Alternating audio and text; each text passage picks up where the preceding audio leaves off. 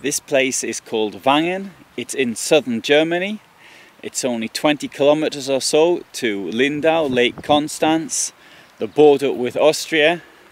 It's quite an amazing town, and I know that very few people have actually heard of it. And it's hard to understand why, because it's got a late medieval, early modern heart to it. I would say, what, 16th century in the main, despite the fact, as I always say, that a medieval town or an old town is only as old as the last fire, and this town had several serious fires in former days. Nonetheless, a great deal has survived, as we shall now see. Now, as often, I start off with the motorhome parking. This is the municipal air in Wangen, and if you want to leave your van there, it's just over 10 euros per day, but you can see all that in another film. The air itself is next to the river Upper Argen, which is down there, and the town of Wangen is to the north side, largely I would say, of the Argen. So I'm walking now in a northerly direction. Northeast really, northeast really. So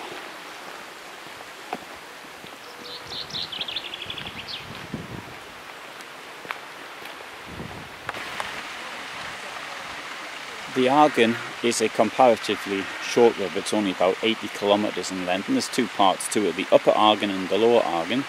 But despite that, it is the third largest contributing river to Lake Constance. Here in Wangen, it has been known to overflow, and it has flooded the lower town on at least 2 occasions in the last 20 years alone. The route that it takes is quite interesting, and to the east of here there's a place called Isny, where it goes through a gorge. Now, I tried to get to the gorge a month ago. I was warned at the tourist office I didn't have the correct footwear for it, but all the same, it looked fantastic with the waterfalls frozen, and you can get behind the waterfalls and walk up them. But they were right in the tourist office. I didn't have the correct footwear, and I got around 10 meters and then decided this wasn't for me. I was going to hurt myself trying to get down there. Here there's a waterfall at times, but today the water's been blocked, so it's not flowing as a waterfall.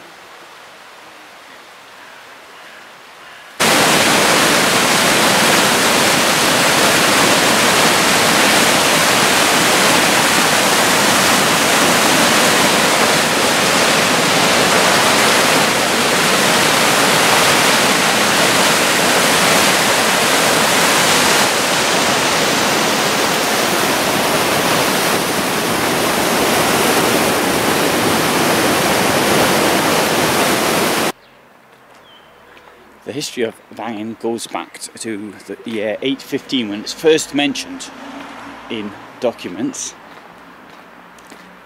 and it's closely linked to the monastery of St. Gallen, which is now in Switzerland, as are many places in this area.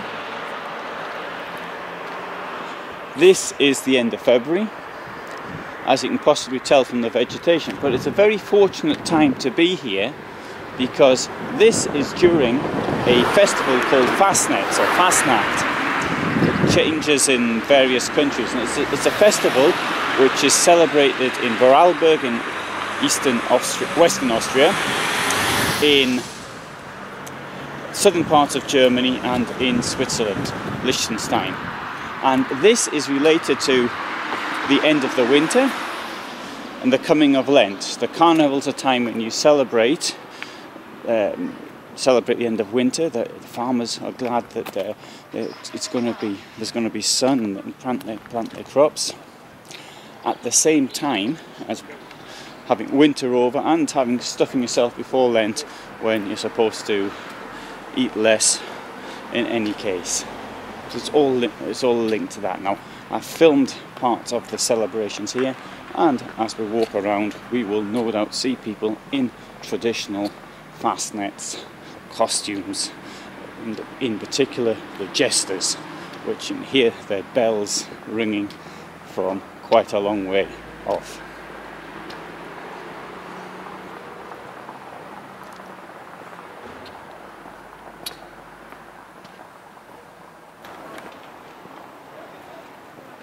In Wangen there are a number of sculptures and fountains, and so we'll be having a look at them. This is the Saumarkt, the former pig market, where once a week the pigs would be sold, I presume also pig products would be sold. And down here we have a statue, or group of statues, a monument even I would say, to Saint Anthony, who is the patron saint of domestic animals. And there we can see that he's got a number of pigs, and it is believed in medieval, or was believed in medieval times, that Saint Anthony could actually protect from the plague.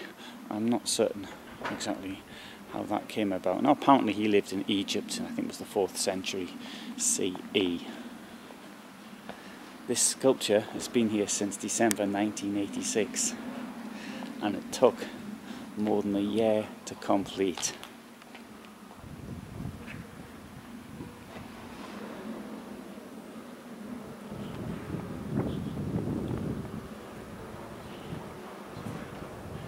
And this is the sow market, pig market.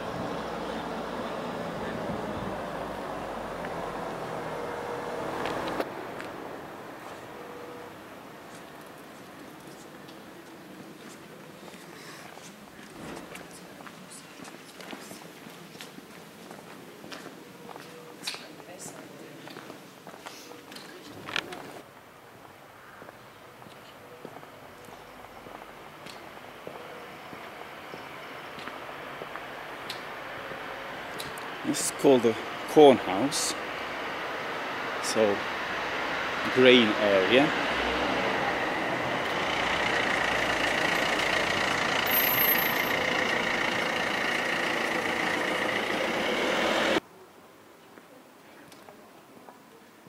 This is St. Martin's Church.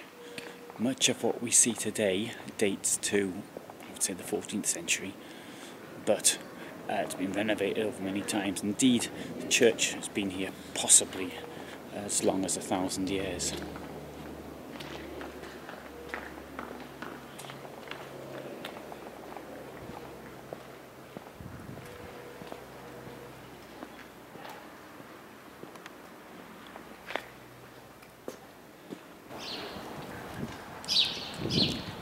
We can see here the remnants of the city walls from the 15th century, but it was decided that the town was too big to be for everyone to be living within the walls down here. So in the 16th century it was expanded outwards.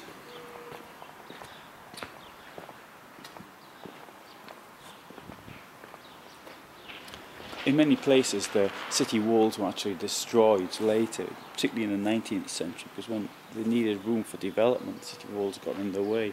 For example, in Newcastle upon Tyne, where I come from, part of the city wall was actually destroyed. Medieval city wall was destroyed so that the railway line could actually come in.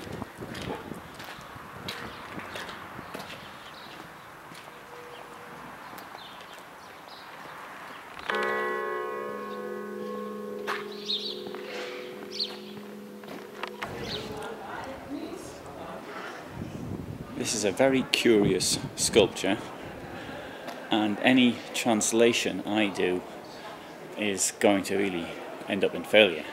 This is meant to represent the repressed Allgäuers, that's people from this area. This sculpture's been here since 1997, and it represents people who consider themselves to be repressed, and it doesn't matter if they're on the top or on the bottom. Now,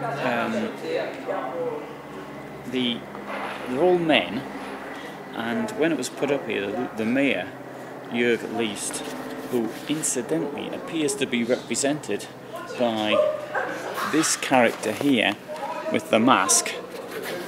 He said that as men are those that think they're repressed more than women, that's why there's just men here. Now there's various trades. So we've got the priest, we've got a card player, that's a trade, and they've got somebody who appears to be sort of washing equipment. Is that a farmer? Don't know. That somebody puts lights out. We've got the thing to do. And there's also some slogans going around. And the thing is, it's more or less local dialect, and it's somewhat difficult for me to understand what's going on here. But we have, for example, nothing said is crazy enough, I can understand that. And what have we got here? You see how intricate the statue is.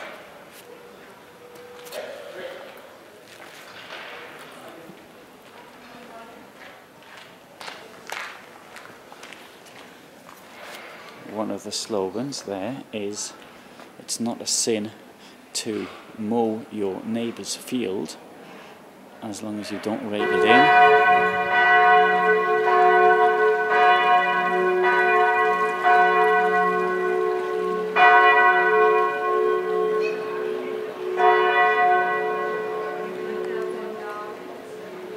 This is St. Martin's Gate.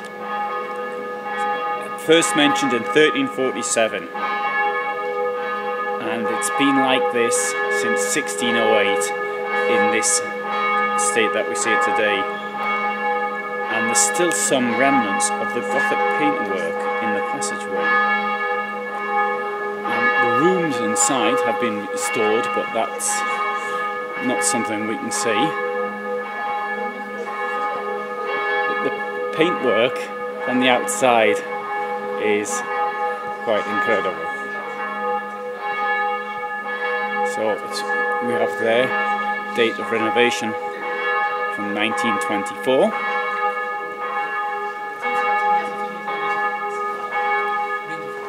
And this road is still used, despite only 2.5 meters clearance.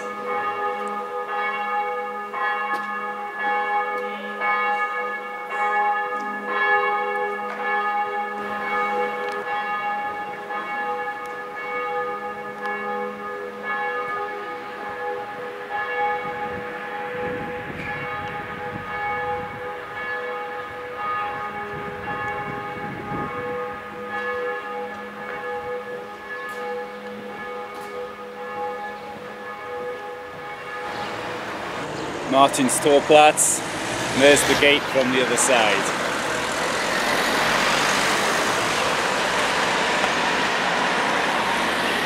The square of Martin's Tower Square, sounds better.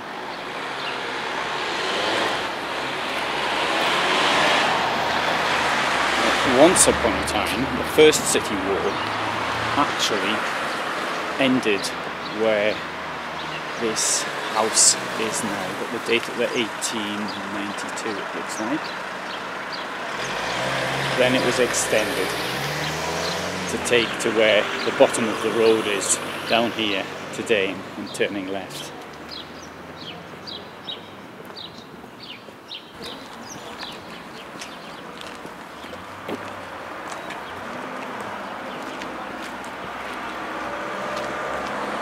Not much can be seen of the former city wall that was here, but in places you get the idea of where it was, particularly around the church.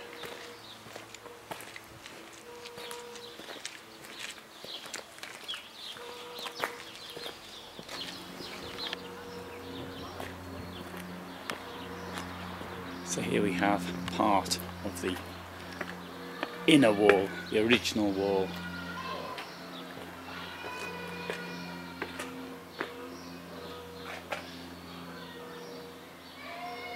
And there we have the wood ovens of the Fredrick bakery.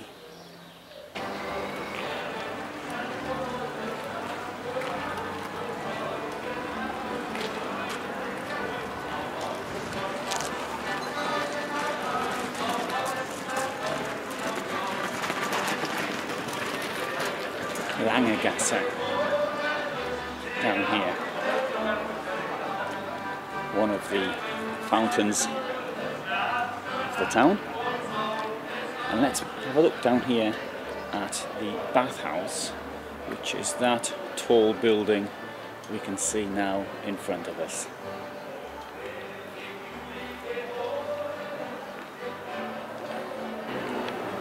This building is the bathhouse, Badstube, and this has been here since 1589. Now if you came here in those days, you'd get things like beard trimming, haircut done.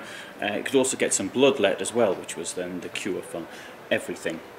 Now this building has survived in its current state since then because it was used for other things, such as a hostel for the homeless, and excavations have shown that previous bathhouses once stood here. Indeed, the bathing equipment dates from the beginning of the 15th century, so it makes it 600 years old now.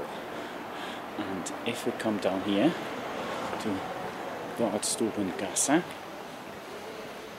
we have this quite magnificent street, which presumably is also from the end of the 16th century.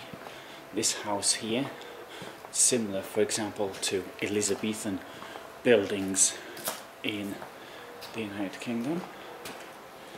And turn up here as well to see the way the roof is,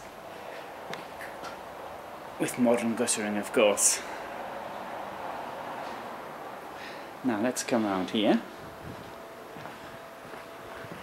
to the moat, and outside we've got a fountain. And there we can see an enactment of what used to happen inside the building. There's a lot of credit of course to the inhabitants of Wangen that they thought of having a bath. Apparently Queen Elizabeth I, who's then on the throne of England, had a bath once a month, and she was considered to be really clean.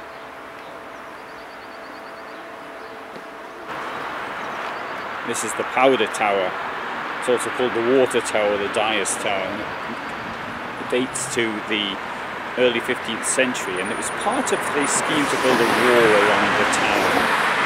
So, but this has been completely rebuilt, 1596. So you can do a lot of work then in 1596. There's a picture of it from 1611, which shows dried cloth from the nearby dye works being hung out in it, and on the town wall. So that was restored in 1985.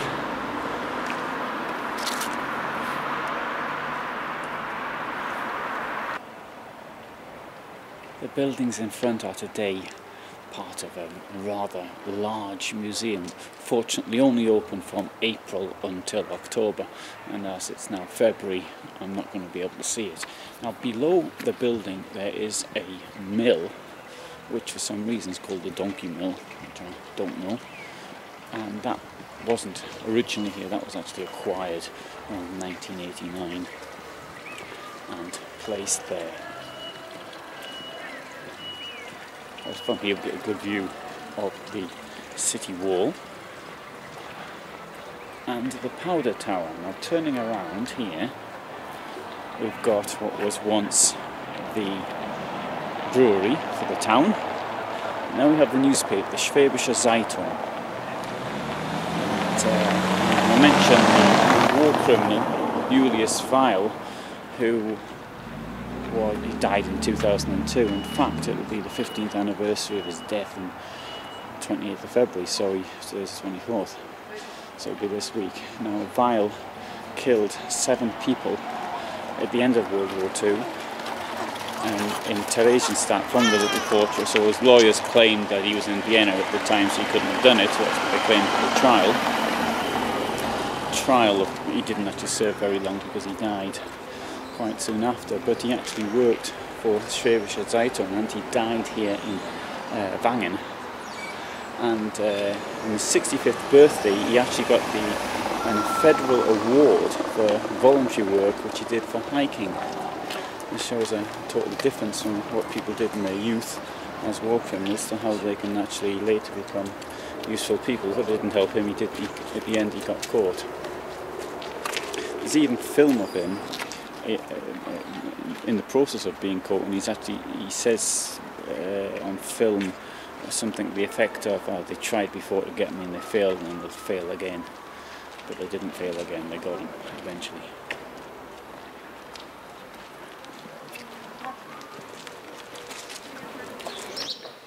Here we have the town library, and next to the library is this statue which has been here since 1990. It's called the Seeker of Truth, and he's got a stack of books there, the bottom of which is from Wangen, but he's got lots of other stuff there from universal literature such as Socrates, Wilhelm von Humboldt, Plato, Dante Alighieri, Johann Wolfgang von Goethe, Sappho, and so there's works there of Arabic literature. We've got the Bible, Jewish literature, and the objective is to, I think, to go through as much as possible and then come to the right conclusions.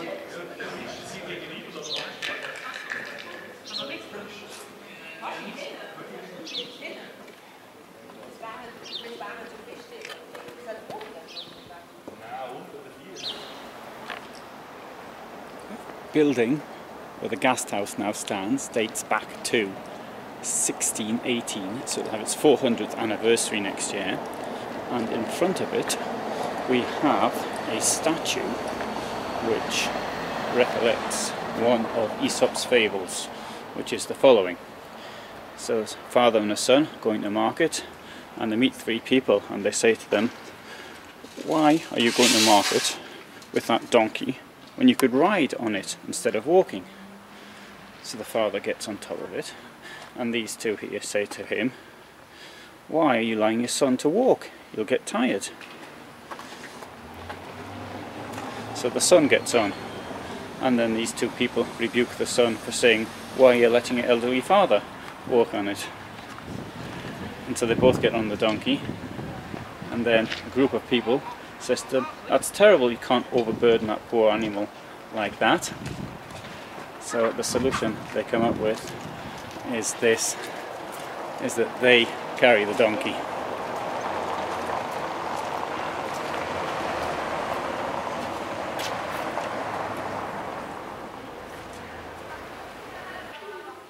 To the side of the hospital church we have this rather unusual fountain design, shall we say. The dove and the sparrows, so it's called the Sparrows Fountain. There's the dove, which is a bit more aloof, a bit more saintly, representing something perhaps a bit more holy, looking down on 7 sparrows, 4 of which are sitting around the fountain, and 3 of which are fighting over horse droppings in the street.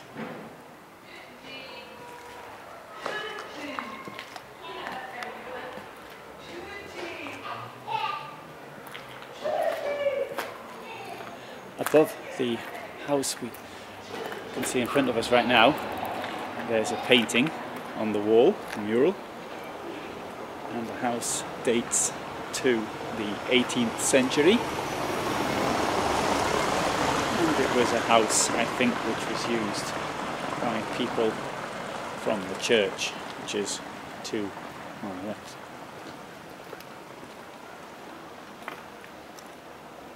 There we have a date, 1580. Although I think the church is later than that. There was a medieval church that stood on this site earlier.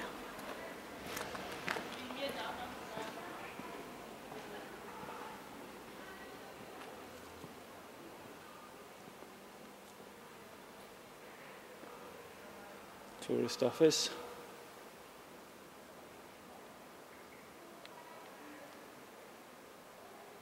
Well, it says there, it's the hospital department of the Holy Ghost. In Wangen there are a number of these cast iron fountains, and they were built between 1861 and 1889, and I suspect that was just before piped water was actually delivered here.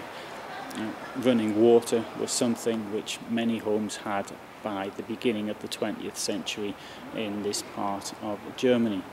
My own experience with running water has been this, is that I've been to places in eastern Poland where there was no running water in houses in the countryside, and you had to get the water from the well. Rather difficult in winter, and particularly when the toilets are also outside, very difficult in winter. Now these fountains were actually moved, so sometimes they're put somewhere else. It's got a date of 1861, but this is a sort of a typical location really for a fountain which served people, because it would be put in the courtyard rather than in the street. So that was useful for the people who actually lived here. In some communities, in many countries, a fountain could be placed this for their use only within the people who lived in this area. Of course, this was a hospital church, so it could have been for the use of the hospital. But you know, these fountains, as I said, were actually moved here at a later date.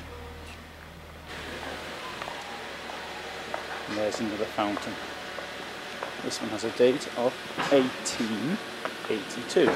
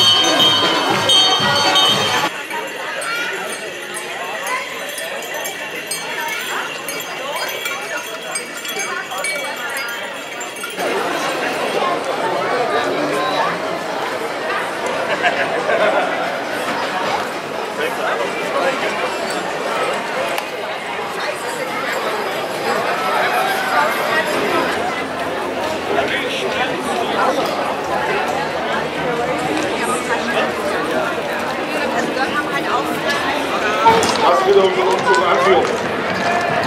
Genau! Genau!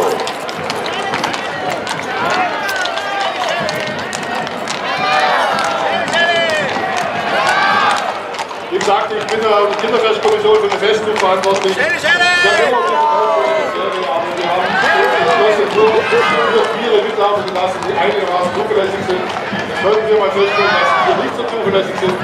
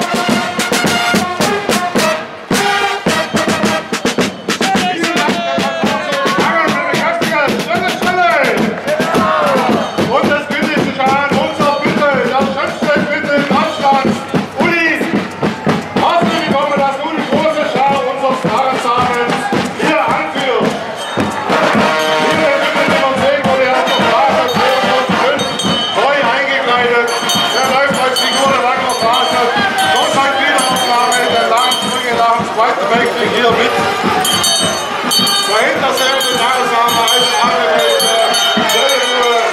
Eine typische auf unsere Lagersame. Ein kräftiges. Und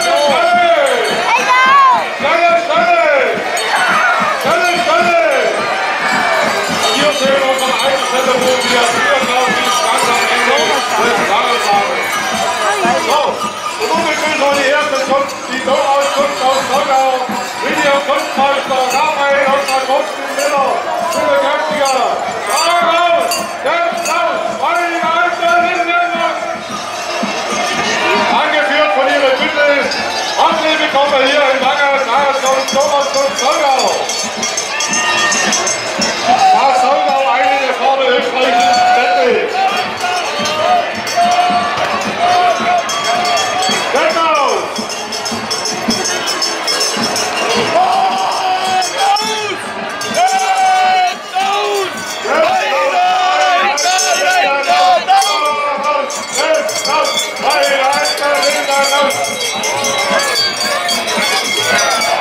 Was sieht hier diese große Schar aus Baden-Württemberg?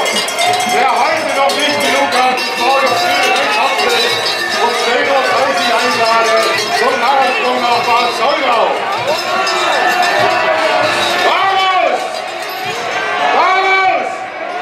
Vamos! Und nun begrüßen wir hier den ehrwürdigen Zunftrat aus Baden-Württemberg mit ihrem Zunftvater, den Raphael. Raphael, lassen Sie kommen hier in Wangen, im Zentrum des Allgäus, auf unserem Rathaus mit der Kräftiger. Voraus, schnell, raus, Heiligen Alter, Lindau! Das ist auch schwierig, oder?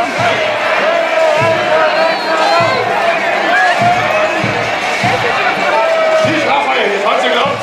Herzlich willkommen hier und der Thomas von hier in Wangen. Auch hier herzlich willkommen hier in Wangen. Guten Abend, Thomas von Wangen. Eine der Zünfte der Meinung und schwäbisch-alemannischen Tageszünfte. Also Text sagt, ich darf nicht mehr was soll er sagen, nur Solga. Text, danke für den Hinweis.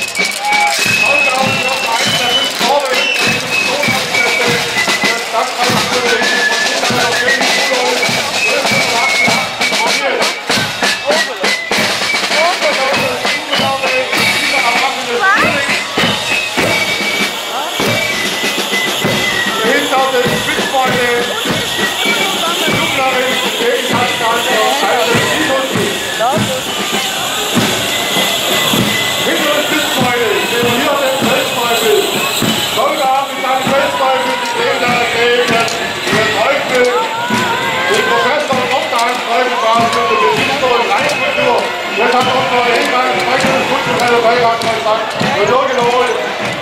Herzlich willkommen, die Weltleute hier im Wangen mit bekräftiger. Voraus! Voraus! Voraus! Wir sehen eine große Schar, die aus Solga hier